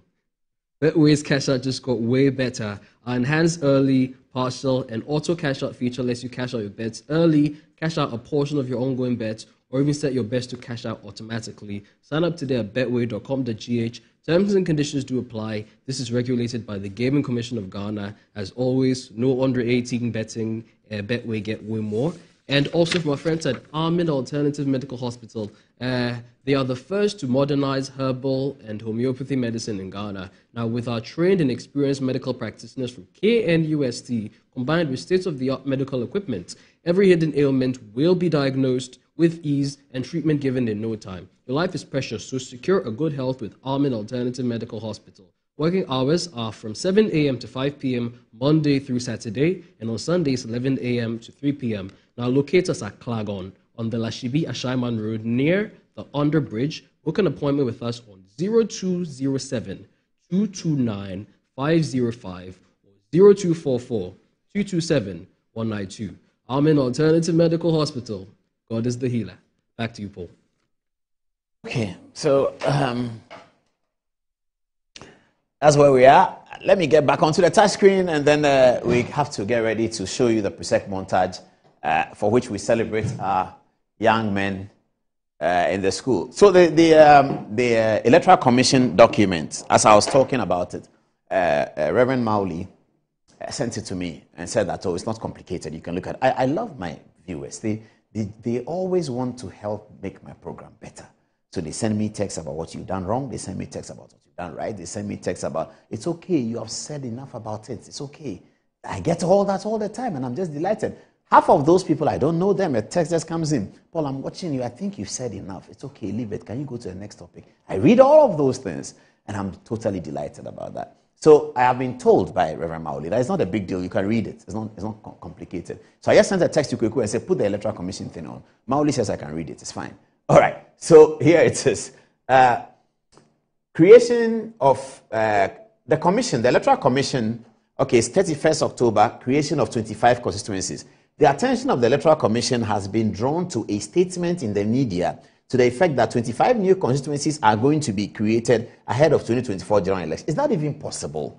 I mean, if you look at something like that, how many months are we away from? Is it the process has to go through to create new districts? It's quite a complicated process constitutionally. It's not possible to do that between now and December next year, I doubt. But anyway, the Commission wishes to state for the information of the general public that it is only creating one constituency, which is the Goan constituency in the Oti region. The Commission has not taken any decision on creating constituencies beyond that of the Goan constituency. We urge the general public to disregard, and the statement is signed by Michael Bodu, the acting head of public relations of the East. So the EC says they're going to create Goan. Goan, your guess as good as my viewers. You know what Goan is going to be. Goan is going to be Lolobi, Akpafu, them, our friends, Franklin Kujo's people. They are friends. So they're going to create a constituency. It was quite unfortunate in 2020 that they didn't have a constituency. Sal. That's, what's Sal again? Lolobi, Akpafu, and there's another one. Just remind me. Lekwe? Yes, correct. The L is Lekwe. The S is Santro Kofi. The S is Santro Kofi. And the A is Akpafu. And then Lolobi and Lekwe. Yes, correct. Santro Kofi, Akpafu, Lolobi, and Lekwe. They are the constituencies to be given. They are the towns to be given a constituency in Goan. Kofi Adams, where are you, my friend Kofi Adams? Former Deputy General Secretary of the NDC. I've not seen you in a very long time. Oh, good guy Kofi Adams. He was one of the, if there was anybody who was more, there's not many people who are more loyal to Fly Lieutenant Rawlings than Kofi Adams. And I used to engage with him back in the day until he became a member of parliament. Kofi Adams, you can add it to your constituency, shouldn't you? Or do you want to move away and contest for that one? But you've not been in touch in a while, Kofi. Give me a call. Let's have a chat. Okay. So that's good. All right. Thank you very much. So Kisi Ajabin says that Charles Eduboyin has done no wrong. I'm happy about that because, as I said in the beginning, everyone who knows Charles Eduboyin from Achimota School and to his life at Lagos knows that he's a man of integrity. Everyone who knows Professor Eduboyin knows that Professor Eduboyin, the way he raises children, integrity is key. Work hard, become somebody big, but integrity is key. So we all know that Charles Eduboyin is a man of integrity. When he was made Minister of Finance, everybody relaxed that you can put Charles in charge of finance and the money will be fine. He knows how to create money. He knows how to double money. He knows how to make arguments for borrowing. He knows how to stabilize an economy. He knows how to find money for free SHS. Charles knows how to do that. He's a serious investment banker. His background, by the way, is chemistry. That's what he learned. Charles is science. It's chemistry. And then he went to learn investment banking. So people who know Charles know that he's a man of integrity. When we saw that video, we knew that once again, these are the kinds of things they do. As Jean Provocateur, they tell you collect money. Charles comes to a video and they say collect money for your transport. And then Charles says in the video, but that's quite a lot of money for transport. No, shopping, they said. They said collect money for shopping. Charles says, but that's a lot of money for shopping. And they said, yeah, it's for you. He said, okay, no problem. It is possible that he took the money and gave half to somebody, gave quarter to somebody, gave. Charles is like that. But they gave him money. They said, they didn't say, take this money and give us a contract. They didn't say, we're giving you this money to influence you to give us a contract. They didn't say that, oh, take this money, then when we get the contract, this is 40, then we'll pay you another. No. They said, Mr. Minister, take this for your shopping whilst you're in Dubai. And then in the video, he says, hey, all this money for shopping? They said, yes. And then he says, okay. And then Anas is celebrated as the hero for having some Arab man he picks from the streets and put him in some room and tell people that Anas's celebrated that Anas's lawyer is who? Kissi Agyabeng. And then Kissi Agyabeng says, the president says, okay, Office of Special Prosecutor, have a look at it. 1 year. 1 whole year. He doesn't do anything. He comes out after 1 year and says, oh, I've seen the video. Charles was not corrupt. No. Charles Edubwanye was not corrupt at all. Oh, he was only doing influence peddling. And that takes you 12 calendar months to come out. You have to have Good Evening Ghana sounding the notice board every evening. Where is the Charles Edubwanye report? I've been sitting here saying it. Where is the Charles Edubwanye? Where you have spent money on it? Where is it? Where is it? Where is it? After the where is it? No. He comes to say that, oh, it was not corruption. The thing he said, he saw it the first time he watched the video. In fact, he didn't have to watch it. He knew about the video. Kissi Agyabeng knew about the video. He knew it. When I say he knew that it had been filmed. He knew before all of us knew. He was there before all of us knew it. So he actually knows all the circumstances. But granted, he's an officer, he's a special prosecutor, he's a lawyer. He has to see the evidence, assess it, write a report. Granted. This evidence that he's talking about, video, money, gets 40,000. What is it? Shopping. All this money for shopping, yes. What happened? Did you give them the license for bank? No. The people didn't show up again. How long does it take one to find out that this is not corruption? 1 year. I have to give credit to all my production team, who always remind me that the Kissi Agyabeng thing, he hasn't done it all. Then I'll check, and that's it. I always will check. Call the office of Charles Edubwanye, call the office of Special Prosecutor, call the office of the Attorney General. Ask Kissi Agyabeng, the office of Special, release the Charles Edubwanye report. Attorney General says, not that I know of. Office of Charles Edubwanye says, no, I haven't. Office of Special Prosecutor says, oh no, Paul, we haven't done it. We are still on it. You two, you are worrying us with this thing. Every day I call in. That's what I get all the time. I call them. Have you guys done the Charles Edubwanye? Say, oh, you two. The boss is not in town. And I say, but your boss, every day he's not in town. Why does he do the work from China? Does he do the work from Pretoria? Every day. If you like call the office tomorrow, he's not in town. How many court sittings have happened to Sidadapa? He's not in town. About 6 court sittings, he's not in town. Call the office, he's not in town. Where is he? He's in America with Ghana police. He's in China with Ghana police. He's in Dubai with Ghana police. He's in Pretoria with Ghana police. Every day he's not in town. If you like tomorrow, call OSP's office. Tomorrow call. He is not in town. They'll come to court on Thursday or Wednesday. Oh my lord, where is it? Oh my lord, he's not there. Every day he's not in town. Every day Kissi Agyabeng is not in town. And then after 1 year, you come and tell us that Charles Edubwanye is not corrupt. What is the point? After 1 year of spending so much time and money. As for the money matter, we shall talk about it another day. But we shall talk about it. Don't worry. We are just waiting. We don't want to talk and somebody comes and says nothing. So we are getting there little by little. The day we come here and we write figures on the screen, you will know that we have laid our hands on it. This work, we've been doing it for 20 years. Some people came to do it after 20 years. Some people did it before the 20 years, and they are still doing it. They are our seniors. But we will demonstrate that the 20 years is not wasted in news reporting, in journalism, in gathering facts. It's not wasted. We will come to that, and I'm insisting. So much time and money has been spent on the Charles Edubwanye matter. What did Kissi Agyabeng say, by the way? Report of investigations into alleged commission of corruption and corruption-related offenses involving Charles Edubwanye, 30th October. The allegations against Mr. Edubwanye are situated in the context of an undercover investigative journalism type of sting operations, whatever that means. What is this? The allegations of Mr. Edubwanye are situated in the context of an undercover investigative journalistic type of sting operation. They find some words for themselves. And, oh, Charlie. Typically, a sting operation takes the form of, is he the one who has been doing the sting operation, or he's found the meaning in dictionary and is telling us? Is he the one who conducts the sting operation? Okay, typically, a sting operation takes the form of the creation of a platform or opportunity for persons believed or suspected to be disposed to or involved in the commission of a crime to actually commit the crime. Okay, he's covering up for the agent provocateur. That's what he's covering up for. Thus, providing hard evidence for their successful prosecution and punishment. Okay, so what happened to the sting operation? Let's move on. In the context of the undercover investigative journalism, sting operations are usually characterized by feigning of interest in a matter by undercover agents and the provision by them of opportunities for the commission of prohibited acts by the person of interest through winning the confidence of the person of interest for the person of interest to reveal his or her criminal activities or for the person of interest to commit a crime. The undercover agent usually secretly audio-visually records the acts of the person of interest as evidence of their criminal culpability.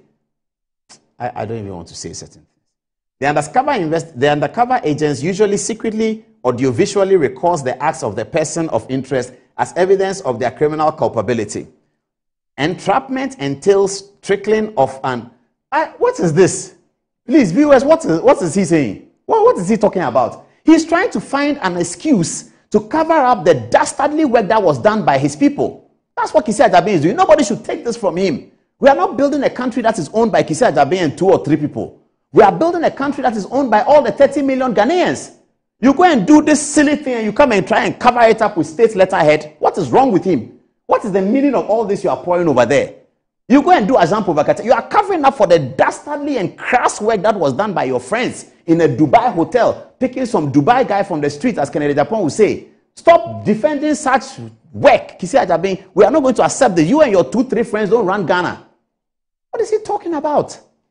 What is this?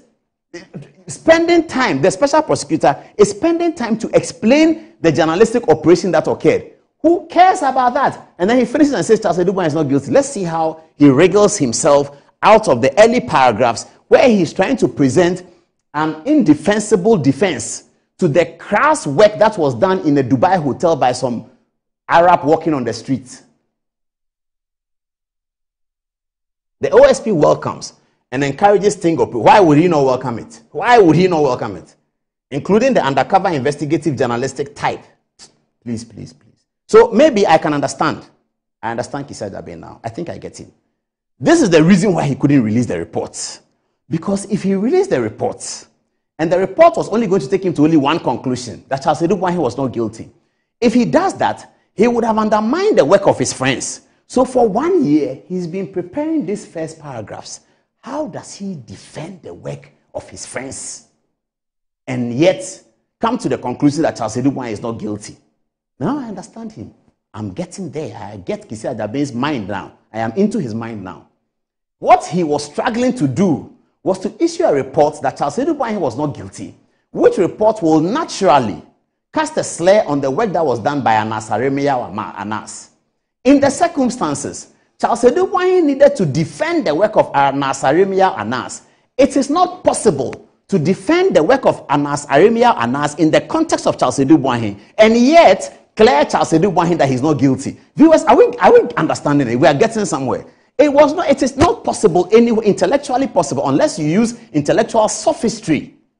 The literature people know what I'm talking about. Unless you use intellectual sophistry, it is not possible logically and legitimately to find Charles Edubwan not guilty and yet not cast a slur on the work that was done by Aremia Anas in respect of the Charles Edubwan context only. I'm not talking about the rest of Anas's work. I don't know about that. Talking about the Charles Edubwan one. That context, that video that was showed, it is not possible to come to the conclusion that Charles Edubwan is not guilty and yet that you don't cast a slur on Anas's work. This is the reason why we have waited for 1 year.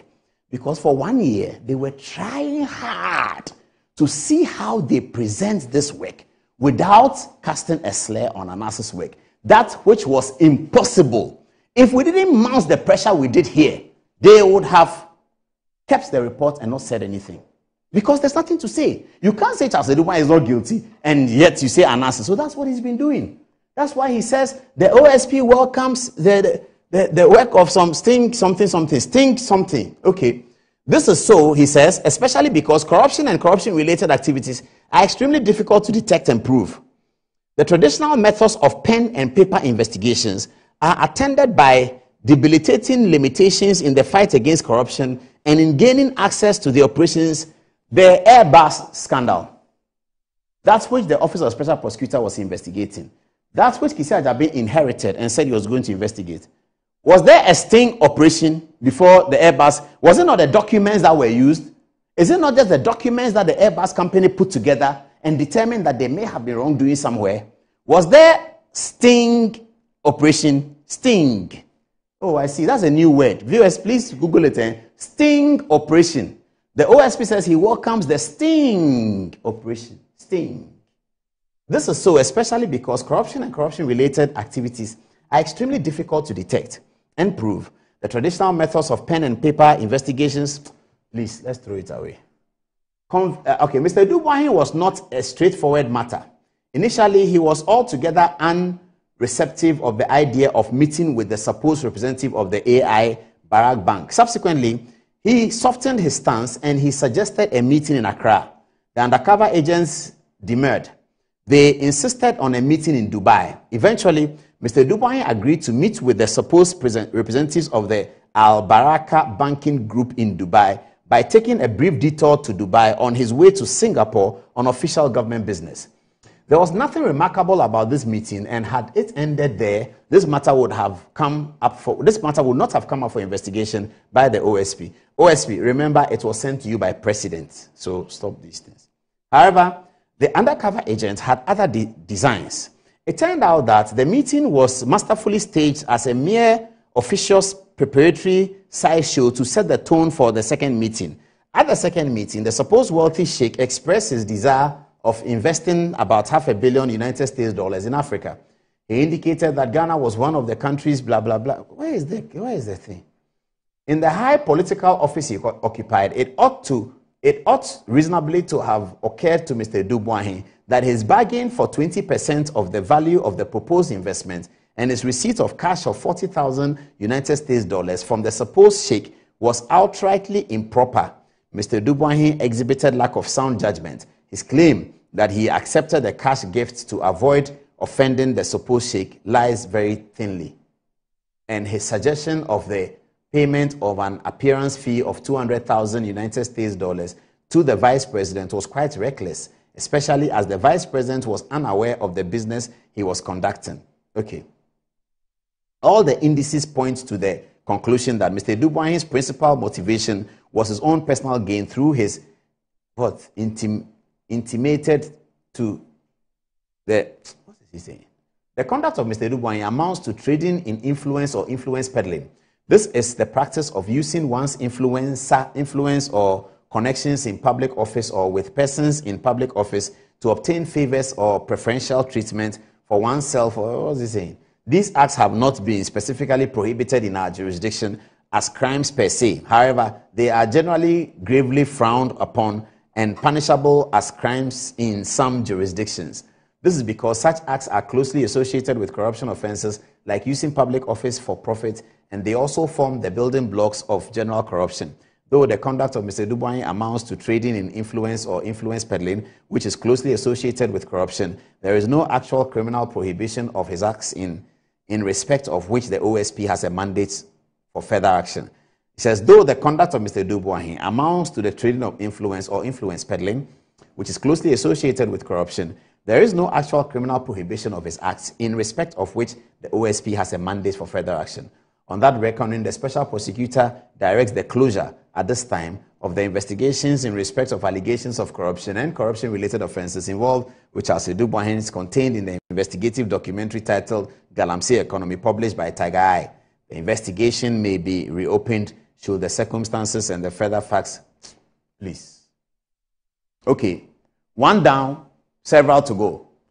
The Office of the Special Prosecutor has listed some 200 cases that they are looking at. It has taken 1 year to do the Charles Dubois. We don't know how many years it's going to take to do the 19 or 20 others. We know that La Bianca was done. We are on that matter as well. Don't worry. We are on the La Bianca matter is done and is over. We are going back. We are listening to people and we are pushing towards it. It will come. It's coming. It will come. Don't worry. We want people who hold office in Ghana to have integrity. Everybody likes business. I like business. Everybody likes business. But let's do it in such a way that it's done well. That's all I'll say. Okay. Now, let's go to our text messages. It's now 11 o'clock, and then we can celebrate Presec. How long is a montage? Please ask them how long is a montage, and let's see. Let's get a text messages from now and then. Maybe we have a commercial break. Oh, we do have a commercial break.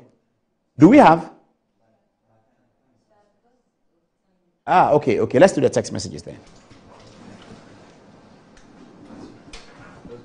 All right, this is coming from Guma, and he says, Paul, I like you a lot, but today you are hitting him too hard. Silly as he said, it's too hard for OSP, and I think for the sake of some of us, your viewers, it should not come from you. This is coming from Eva Sapo, says, I really love the way Apostle Paul tackle issues. Wow, very brilliant. In fact, watching you has made me develop a lot of love for the media. Coming from Francis Mensa, says, good evening, Paul. I said the other day that the OSP's office itself is needless, so don't worry. The next government, whether NDC or NPP, should take critical look at their operations. It's a waste of taxpayers' money. And lastly, coming from Nixon Tema, he says, Manasseh is not only suffering from delusion of self-grandeur, but in addition, bitterness and jealousy. He needs to purge himself from these things before calamity strikes. Antoinette. Elom Kwame Phillips says, so here's my problem with Anas's so-called investigative work. It's like dangling a piece of fried fish in front of a cat. The cat falls for your enticement. Then you secretly record the cat to show to the world that the cat is corrupt and guilty of stealing a piece of fried fish. Why tempt the cat your fried fish bait in the first place? Nana also says this Sal constituency creation, if it is in the Ashanti region, you could hear some noise coming from the left and the right. Now the people are quiet, no comments from the CSOs, and some noisy media and NDC people calling themselves academias. Neatete says, Paul, the engineer Kwame Osei Mensah at the VRA, who said on live radio that they have awarded a contract to Zoom Lion, is around. I think now they have retracted their statement, so why blame Azuri for such publish? And then John Kindle wrote his comment in Mandarin. Should I read it in Mandarin? I should. Okay. Okay. 你好，兄弟保罗，我是节目的热心观众。最近我关切地注意到你们的节目。焦点从政大政治故事的转向人物，我想在未来的20年里向我的孩子介绍你们的演出，因此请保持专注。不过，请问兄弟什么时候可以知道贝格将与我们分享对18战争的历史和影响的分析？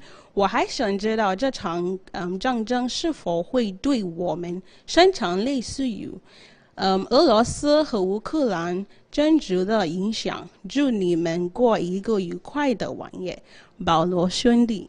Okay, so he's literally just asking about the Israeli-Palestinian war, and he wanted to ask if Bello would be available to give us analysis on that. He also wanted to know if it would affect us just like the Russian-Ukrainian war. Angelo. Continuing in English, Master Planner Julia says, Paul, you seem to know Manasseh Azuri Pau. He couldn't cross the line. Ah, well, perhaps he was offside. Thank you for this factual program. Albert from Accra says, hi, good evening, Paul. Can Eduboahin sue Anas because he's projected him in the video as a corrupt official, and now the OSP says he wasn't involved in any corrupt practices? Kofi Pounds from Manyatigopol says, I always deem it a great joy whenever I watch you, Paul. You have no idea how I wish to be like you. I don't know how, but I wish to meet you one day. You're my true mentor. Well, Kofi Pounds, maybe you might meet him at a program or so. Isaac Kamerni Akwete says, per what we're hearing now regarding the clearance of Honorable Charles Eduboahin, the former Deputy Minister of Finance, what would become of the already sinking image of the Tiger IPI led by Anas and his crew, and what legal remedies are available to Honorable Eduboahin to purge his image of the unfortunate tag? And then continuing with the rest of the messages from our sponsors, we have from our friends at Lifton Elevators, and they say, enjoy the fruits of your labor, they say. As humans, aging and physical infirmities stand in the way of enjoying our mansions and homes. Worry no more, because with portable American pneumatic vacuum elevators, PVEs, you are sure of unlimited enjoyment of your mansions and homes. Visit Lifts and Elevators Ghana at Sakumono for your solutions and free consultations. Now call us, write the number down, 0200-535-515, or email us at elevatorsgh@gmail.com. Also from our friends at the Makers Electronics Company Limited, they say it's the Blessing Attack promo. Rush to the Makers Electronics Company Limited for up to 67% discount on selected appliances such as Samsung, LG, Moved, Nasco, TCL, Midea, and Toshiba. Now visit our showrooms at Taifa Burkina Highway, Amasaman Zogo Junction, Oyarifa Teman Boga Junction, Kaswa New Market, Ashaiman Valco Flat, Kumasi, Ahenema Kokobing, Takoradi, Efie Kuma number 9 Market, and call us on 055 2222 253 or 055 2222 254.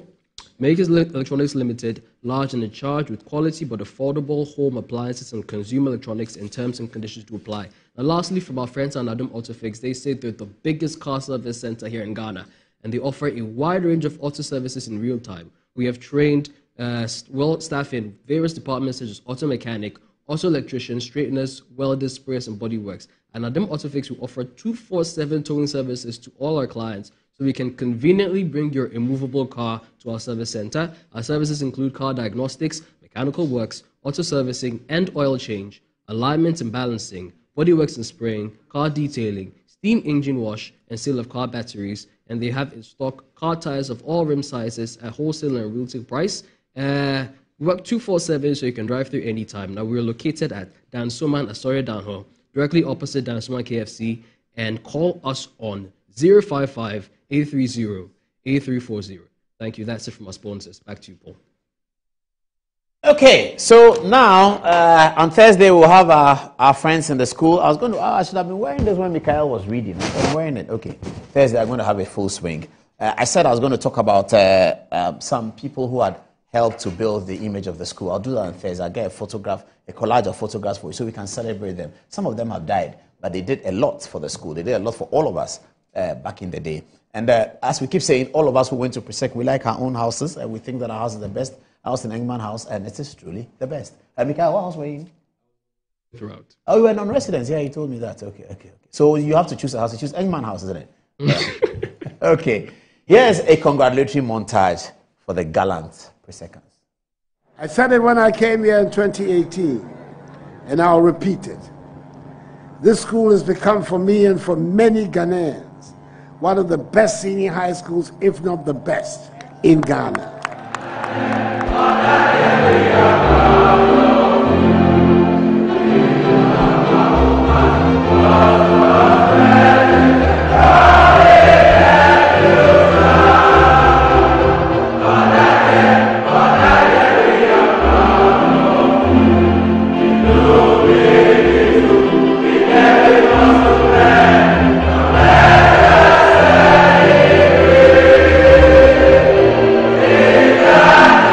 I can only urge Presec to break the 8 in this year's competition. And now, we celebrate and hand over the trophy for the National Science and Maths Quiz.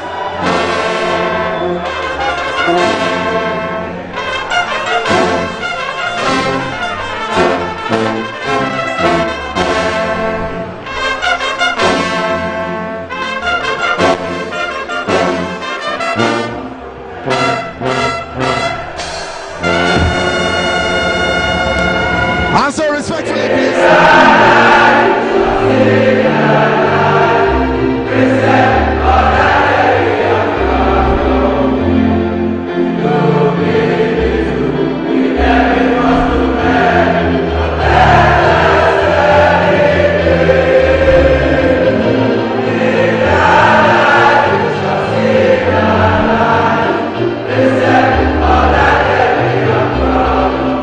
I can only urge Presec to break the 8 in this year's competition. And now, we celebrate and hand over the trophy for the National Science and Maths Quiz.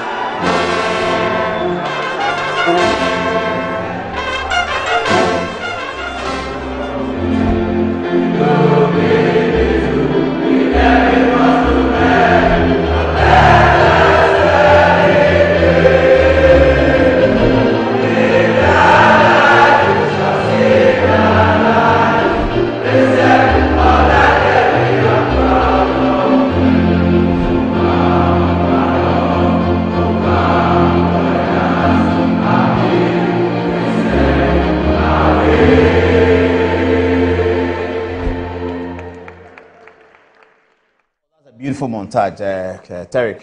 Very good work. Very, very good work. Thank you, Kweku, also for looking at it. But that's very, very good editing work. We have the best here in Good Evening Ghana. I don't think any TV station since Presec 1 has produced a montage that I'm challenging you viewers. Tomorrow I'll put this on Facebook. Show me which station has produced a montage for Presec like this one. You won't get it anywhere. The skill is here because we work hard. We develop it. We make it happen. Have you seen how we've put the president's speech together? This, that. Yeah, that's what we do here. We are hard working. Because we want to raise the name of journalism. Don't you like this montage? Even if you didn't go to Presec. Even tomorrow I'll send it to John Domelo, by the way. I'll send it to him. Even John Domelo will like this. Even him who said that we will never win will like this. That's journalism. It's beautiful, isn't it? Let's make it happen. Let's make it well. Let's make it great. Let's make it beautiful. Okay, without much ado now, all done. Thursday is going to be brutal. That's the last show before the 4th of November. Canada Japan says 800 million somewhere. All the matters is coming to a head on this table on Thursday. That's it for Good Evening Ghana. Thank you very much for watching. And thank you, Presec, for taking away my misery of the weekend. It's a pleasure to be back. Good night.